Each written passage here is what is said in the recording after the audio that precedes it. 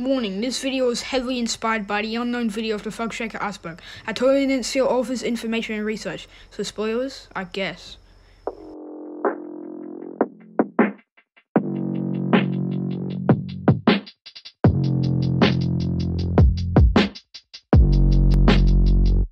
Oh, it's hump day. I'm loading up my clip, got a plan for tonight. A cock in my hand, in my pocket is a knife. I'm looking for a victim, pushing keys on the scheme. I wanna make a stain for $1 million ride clean.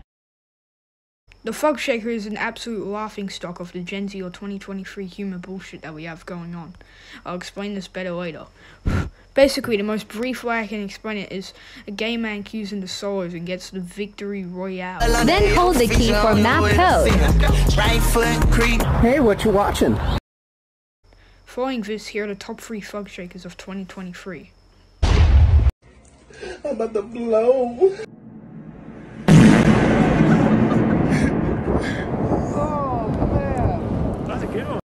The Thug Hunters started as content creators, as the cameraman and the hunter, for a more hands-on approach, I guess. What they would do is walk around the hood looking for a quote-unquote hoe, talking about their gangster experience and talking about how it makes them feel the naughty coming up to them. Once they spot a target and approach them,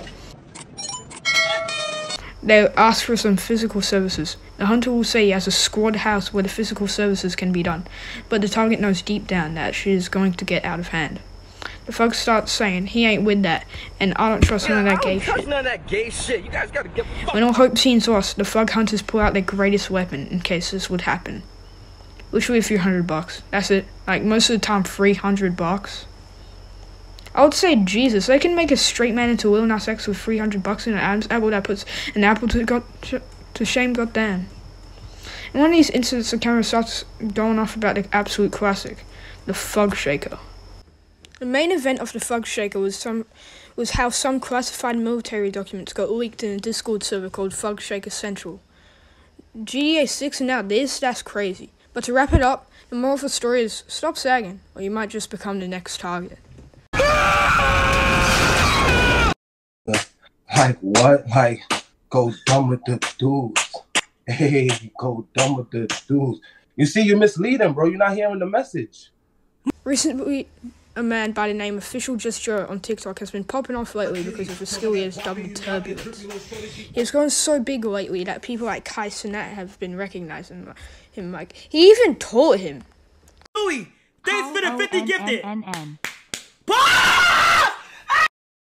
Plus, by the way, I can't judge where the sound is coming from. Like, is someone just in that room booty butt naked, or is it actually that ass? Wait up. Attention, it's actually not his ass. I'm gonna just keep it brief, because screw that, I don't want age restriction. I guess the lesson of the story is, I don't know, man, just don't walk around booty butt naked. I'm about to blow. Recently, a man by the name of Dreamable has been getting really popular because of his content creating skills. His whole career started in 2019 when he made his channel on a certain website, plus on Twitter. He also bombed US court Zoom calls with gay Fortnite solos. I'm sorry, I can't say shit. Recently has been getting really popular with videos of him saying, and him saying, and putting them in a situation that is not meant for it at all. I really don't get why he makes it sound like your right hand does not feel that good, bro. Even if the lotion was crafted by the gods, like, it definitely doesn't feel that good. On the G. I trap into the bloody bottoms is underneath, cause all my niggas got it out the streets. Imagine this story. You're a hobo living on the street and you wear a suit. Suddenly, you spot a figure with some amazing bodily features. Yeah! The tight pink jeans, the hat. It starts picking up speed. You start following the figure. The figure leads you into an elevator, then you realize, you just got played by a bold black man. How do you feel, huh? Anyways, this video is usually accompanied by the song by Roddy Ricch, Ballin'. As a person who only heard this song one more time before video, I don't give a shit. I think that's it for the video. Like, I could have put that stupid barber guy in the intro, but it's hump fuck day. that. I buy.